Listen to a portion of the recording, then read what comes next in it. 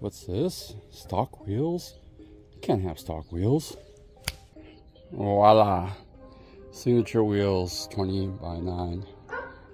Woohoo! With Michelin 245, 45 20s. So a fatter tire, bigger wheel. So pretty. A little bit, well, I should say a lot more flesh too. Nice. So I got the new wheels, decided to unpack it carefully using a razor blade. Make sure you don't mess up the tires. Now, what you want to do is get a breaker bar and break loose the lugs before you lift it up. The reason why is because the foot pounds is 150, so sometimes even my impact wrench won't take it off. So you can see here the width difference. It's a 225 versus a 245. So it's essentially a big difference on width.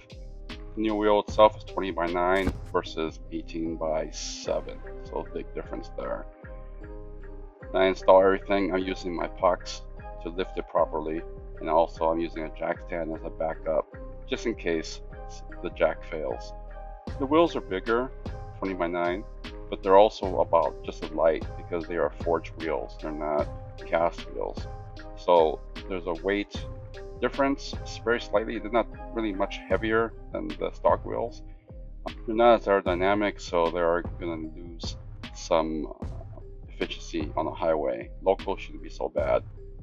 I can use the stock lug bolts, which I like, and also when you install it, as you can see here, I like to install it in a crisscross pattern for proper torque distribution. So the torque specs for each lug nut is 150 pounds, so it's pretty heavy. My torque wrench actually maxes out 150 pounds, and then you're going to do it on the ground, not in the air. So now I'm just pulling it out, doing a quick test drive down the road to make sure nothing feels wobbly or funny.